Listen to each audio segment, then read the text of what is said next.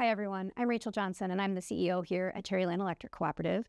We've been talking with you all about upgrading our metering system for a while now, but I'm excited to tell you that we're finally ready to actually get going on upgrading our metering system, and we're going to be swapping out old meters for new meters in the coming months and years.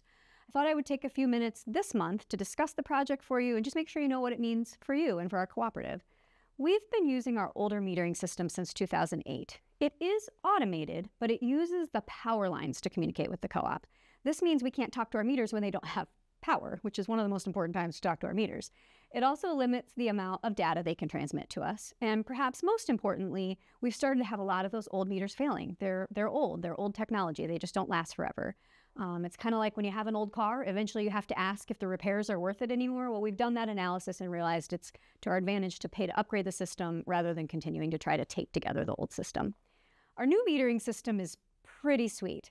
The meters communicate wirelessly, so they can talk to us when you don't have power, which means we'll be able to respond more quickly to power outages and hopefully decrease the duration of any power outages you might experience. They're also going to provide more data to you through Smart Hub, so you can manage your own energy use with more real-time data, and I think that a lot of members are really going to like that.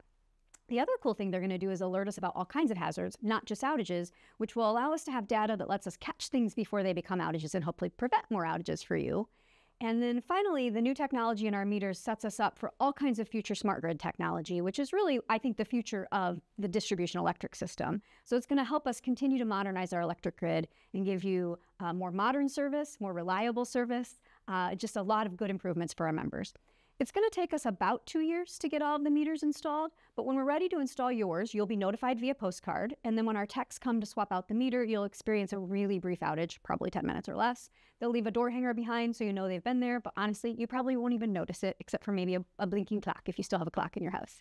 But if you have any questions, don't hesitate to reach out to us. We're happy to talk to you in greater detail about the metering system. You can also find more information about the new system on our website, and our contact information is there. So again, if you have any questions, just feel free to reach out to us.